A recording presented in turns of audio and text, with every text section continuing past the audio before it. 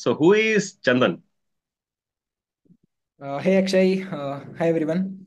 I'm Chandan. I'm from Mysore. Currently, I'm working as a software engineer at Commvault, and also I'm a Google Summer of Code organization administrator and mentor at Aussie.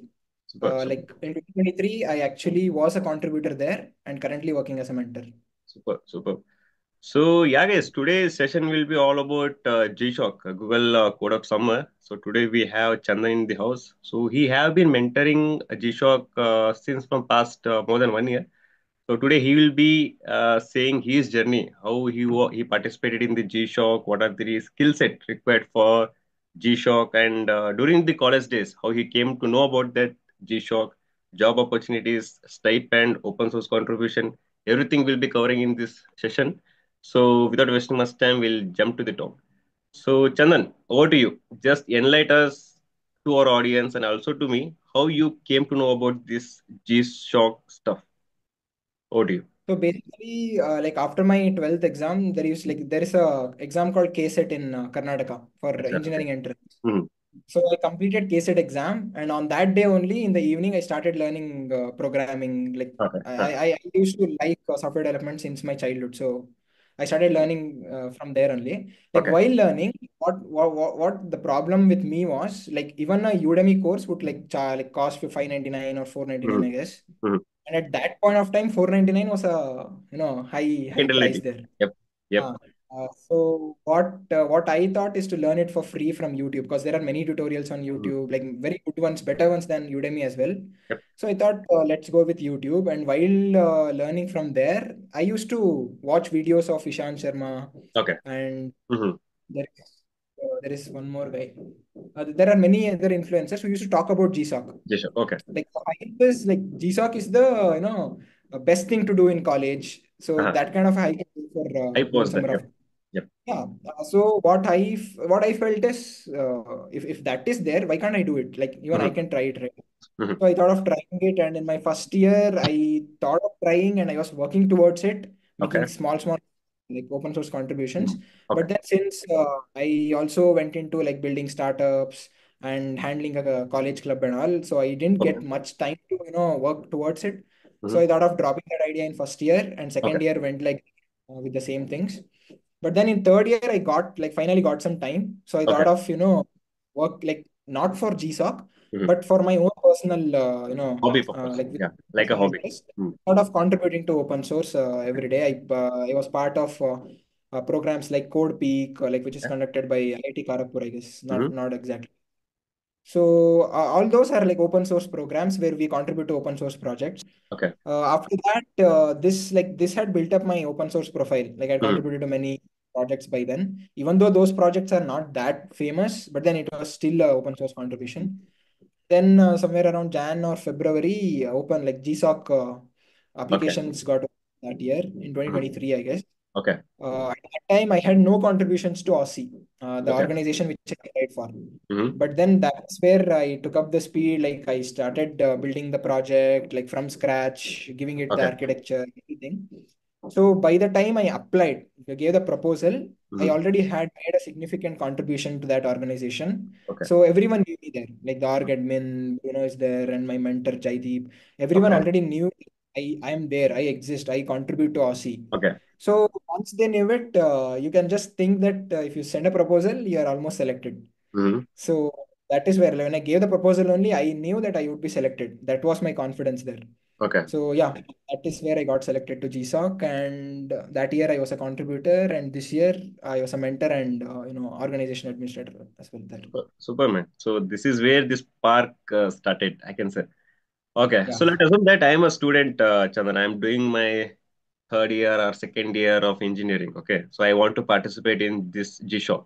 So I need to put my proposal. So what is the procedure basically, Chandan? So basically, GSOC applications open around January. This year Okay. has actually opened now.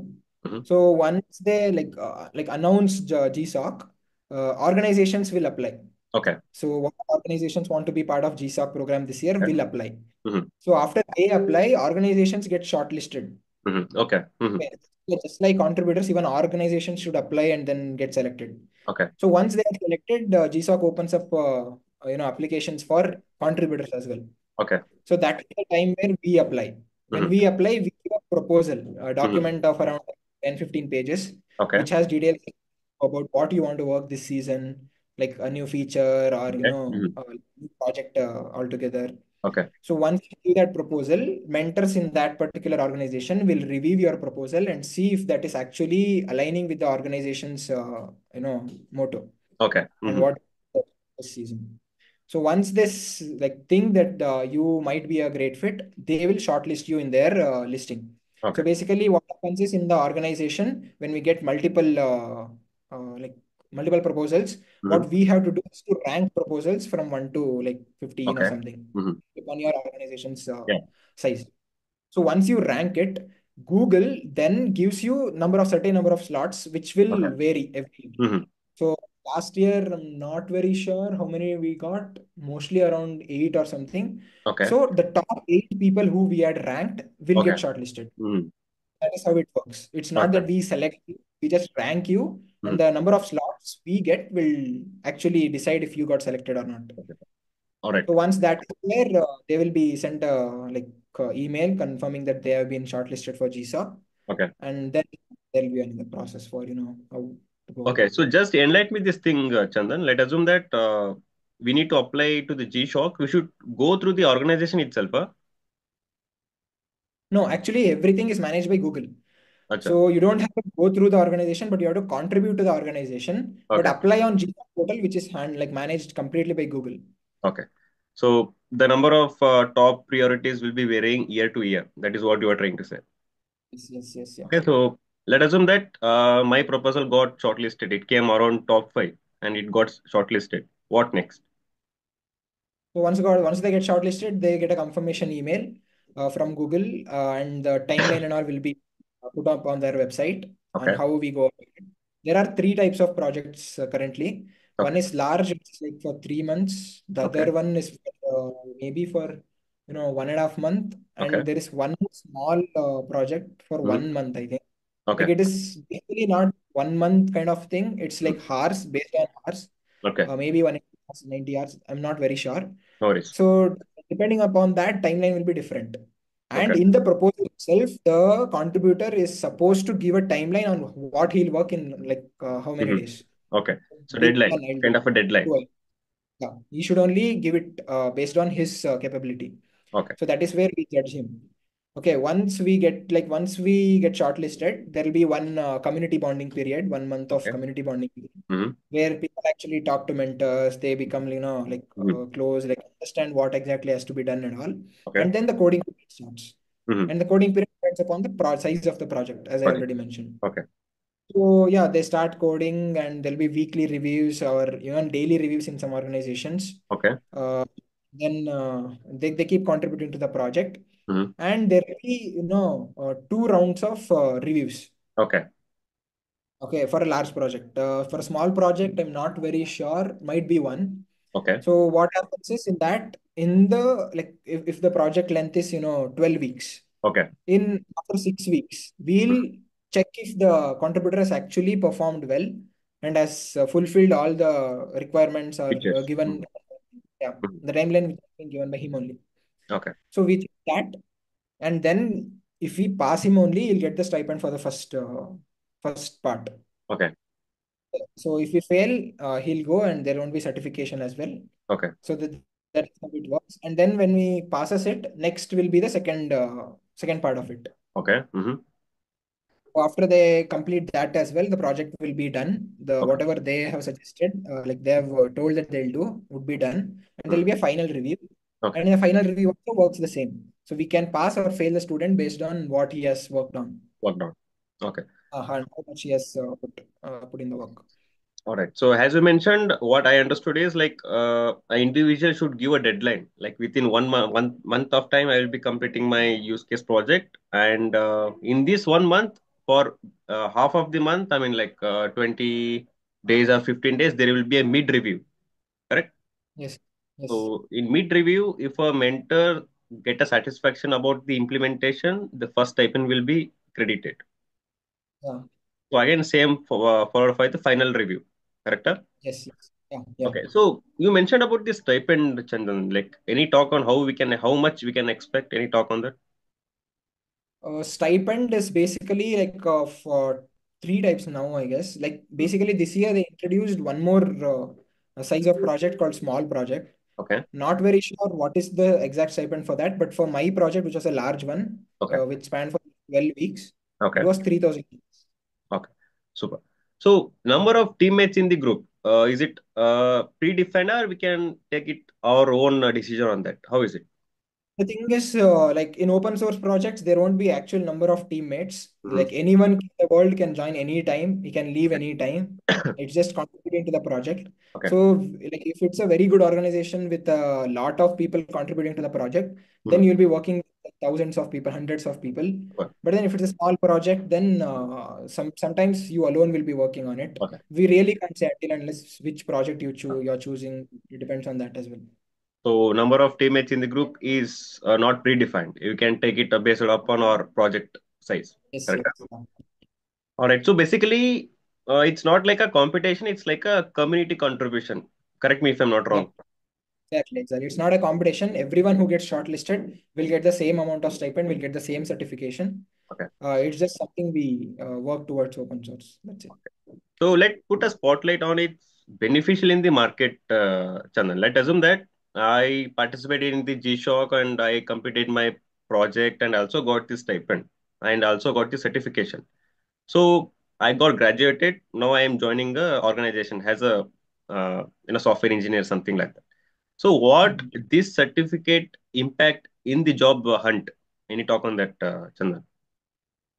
Yeah, this will really give a like very good boost for your resume. On resume, if you find Google itself, it's a very big thing. Mm. And now this is a Yeah. prestigious open source. Google Yep. Summer of Code. If you just say it to people, many people are in such a way like Mm. thinking that like you might know a lot of things. You might know Mm. how to build projects from scratch. You might know how to collaborate with people. Yep. So then know the quality of this program, and that is why this has got a lot of reputation in Yep. any Mm. institute, Agree. any organization you apply to. So if you are applying and the HR or any recruiter sees your profile having Google Yep. Summer of Code, very high chances are there that the interviews are already, you have already cleared the interview or just attending the interview so that it's just official Understood. thing. Understood. So that's where it is there. Like in startups and all, people prefer Ah. like students who have already worked on open source and all. Because in startups, you should know everything. It's Mm. not like in MNC train you during the Agree. internship period, but in Agree. startups, you should know everything already. So in startups, there are chances where you get a job without even Yep. like I myself have got many job offers without interviews, without test. I can Yep. just directly go and join the company. So that is where Gsoc will help you. More than this Gsoc, here we are talking about open source. Ah. So open source helps you, but Gsoc is a tag which adds that thing. Like Highlight. in IA, people who study in IIT will put that IIT tag, right? Yeah. If you don't have an IIT tag, Gsoc will make that up for All you. right. So it make a highlight in your resume. I add some weightage to your resume. I can say like that. So let's just a last question, Chandan. So let's assume that I need to a beginner who is participating in the open source and want to participate in G-Shock. So what are the skill set he or she should have? Just a short brief on that. So basically, if you are a beginner, I Mm. would say you should learn GitHub, how to use Mm. GitHub. It's very important for any software engineer Yep. and any technology stack. Like if you Mm. know Python, be enough. While contributing, you learn everything else. If you know web development, that should be enough. While contributing, you will learn everything. Okay. So even if you know very bit of it, like web development basics, even you can contribute. Okay. There is a website called Good First Issues. If you just Google Good First First issue. Issues, Okay. you'll get Mm. like any list of websites. Okay. Go there, pick up an issue, and keep like try to solve it or add a feature depending upon the what the issue says. Okay. And this should be enough. Like while if you keep doing it every day consistently, Mm. you'll aram se get there. Like the next year GSOC, if you apply, you will get selected because you have already done it consistently for a year. Super. So yeah, beginners don't think that you know only like very less. Even I knew very less when I first started. Mm. My first contribution was mostly to just delete a function. Like Okay. people had already, but that was redundant. Just delete that function. Okay. So that was my first contribution. Mm. So that you can start doing it as well. So again, it comes to the same route. It depends on what tech stack you are working. So let's assume that you are working on front end. So what are the technologies needed for front end, you need to work on that. If you're working in the machine learning contribution, depends on Python, open source Yes, contribution. Coming to the data engineering, depends on their tech stack requirement. So again, it yeah, depends on your tech stack, guys. Okay, again, yes. there is no restriction for the tech stack in the G-Shock. It's open to all the tech stacks. I guess we covered pretty much everything. And one thing, the Chandan mentioned the website name. I will be updating that link in the description. You can have a look into that. And Chandan, would you like to mention anything? Are we missing anything? Any tips, suggestion to our audience? Yeah, like one thing I would like to mention is do try for GSOC only. Like Mhm, you're looking at GSOC there. Rather than that, keep contributing to open source and GSOC will come on its own. So that is what happened to me as well. mhm. In the first year, I wanted to clear GSOC, but then I Okay. didn't. Mhm. Many things came up. But in the third year, I was not in like I didn't even think about clearing GSOC. I just contributed to open source because I Okay. used to give that feel like get that feel that I am doing something. I am doing Uh, something real. People are uh, using my software. So that kind of an interest should come to you, and that is where actually growth happens. If you okay. want to GSOC, you'll be only contributing to organizations which are in GSOC. You'll be doing only things which is related to GSOC. And once GSOC rejects you, you'll Uh, be done. You'll be zero. mhm. So that is where I say keep contributing to open source and GSOC will come on its own. It's just a program you can apply. So That's it. don't focus on the result part, just focus on the process. You will Yes. learn a lot. So automatically results will be in the positive manner. And I guess Chandan, we covered pretty much everything. And if I'm missing anything, definitely I will be adding all the info in the description. You can follow up, and I'll be up sharing Chandan's LinkedIn profile in the description. You can connect with him, get suggestion from him. And Chandan, thanks a lot, man, for taking time and joining us, giving a proper insight about G-Shock to the audience. Thanks a lot. Thanks, Akshay. Thanks for inviting. Yeah. And yeah, guys, this is all about Rest Talk. And if you have any queries regarding the G-Shock, just feel free to comment in the comment section. You can DM me directly. Definitely, I can connect you with Chandan. I can help from my end also. And that is all about today. And Chandan, thanks once again for joining us today. Yeah. Thanks, Akshay. And yeah, guys, see you in the next video. Take care.